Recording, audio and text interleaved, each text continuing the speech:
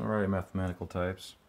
I'm going to address the 6 divided by 2 times 1 plus 2 thing that's been going on all over the internet over the last couple of days. So there's a lot of argument over whether the answer is 1 or 9. And many people are pointing to Google and Excel and other graphing calculators that show that the answer is 9. And then there's other people that have different calculators that show that the answer is 1. So what I'm going to do is I'm going to go over why I believe it to be 1 and not 9. I'm going to provide you many proofs that will pretty much debunk anybody else's proofs that say that it's 9. So let's do this. Okay, so what we're going to talk about first is U substitution. U substitution is something that people can do to make a complex problem easier to understand. It's extremely popular when you're doing integrals or even some trig, for that matter, or dealing with trig functions. So an example of that would be, let's say you're in the middle of a problem and you came up to sine of theta. Let's say 2 sine theta plus sine squared theta plus 1. And you are lost as to what you should do next with the problem, and because you have all these signs and everything going on. Well, you can do what's called U substitution, where you say U is equal to sine of theta. So now what I do is in each of these spots where there's sine of theta, plug in a U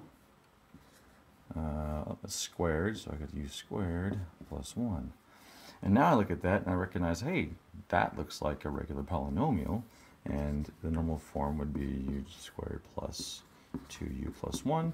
And with that, I could factor that into U plus 1 times U plus 1. And if I was looking for zeros in an equation, I could now set either of these equal to 0 and solve. But before I solved, if I just did U plus 1 equals 0, I would want to be sure to take that U, sine theta, and plug that back in to the equation so that eventually I can see that sine of theta is equal to -1. Which if we were to go in a unit circle, we'd probably see that that means it was down here. Anyways, so that's U substitution. Now I'm bringing that up because it helps people understand how certain equations can be assembled. Now it's just another way of taking a letter or a function and putting something in its place. Just like if I was to say 7 divided by 2y, that could be a u, that could be an x of anything, and y could represent a variable. It could be unknown or known. It could be part of a function. We say y could equal g of x. So the function g of x gives us the answer y, and g of x could be anything. It could be, 6x plus 4x squared could equal y. And so what you would do then is you would say that 7 divided by 2 times 6x plus 4x squared would be the equation that you have. And if you were to just say 7 over 2y, then you would be correct. Writing 7 over 2 times y would be incorrect, because that is not at all what this is saying. This is saying that there are 2 y's. Now, if you notice, there's parentheses here, because the 2 is associated with that function. Which brings us to this problem right here. You'll see that again we have parentheses and this. That very easily could be 6 divided by 2 times x plus 2, where x represents anything. And many people would go, oh yeah, well obviously that's 2x plus 4. That's just been factored out, And so if I was to write that, it'd be 6 over 2x plus 4. Oops, getting a little sloppy there. Now there's no difference there, because it's an x versus if it was a 1.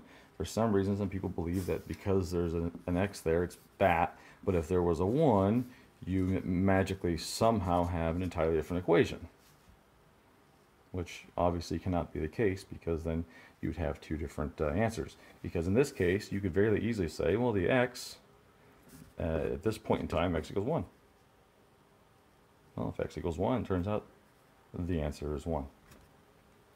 So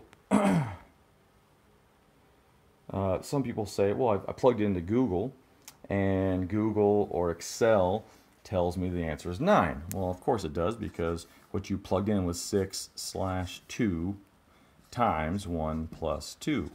Well, what this slash does is you're telling the computer that it's 6/2. And people say, well, that's, you're saying 6 divided by 2. Well, yeah, technically 6/2 is 6 divided by 2. But when you plug it into the computer, you're giving it this fraction, because you could very easily be saying 7/13, right? And so if you did 7 divided by 13 times 1 plus 2, right, it's going to take the 7/13 as a fraction. It's going to assume it's a fraction, and then multiply it by that value. And that is easy to see, because if you punch in this into Google, on their calculator, it pops out this. It says 6/2. It adds parentheses to it, and then says 1 plus 2. Well, the reason it adds a parentheses is because it thought you wanted the fraction 6/2. However, if you use the Casio calculator, and this one here is able to recognize this type of notation, and you say 6 divided by 2 parentheses, okay, there we go, 1 plus 2 close parentheses. Well, it knows that 2 very well could have just been factored out of that parentheses there, and it gives you a 1. But if you were to say 6 divided by 2 times the quantity 1 plus 2, well, now you're adding a function in here. You're saying this function has to happen, and you're removing the association of this, and therefore your PEMDAS applies, and you go from left to right.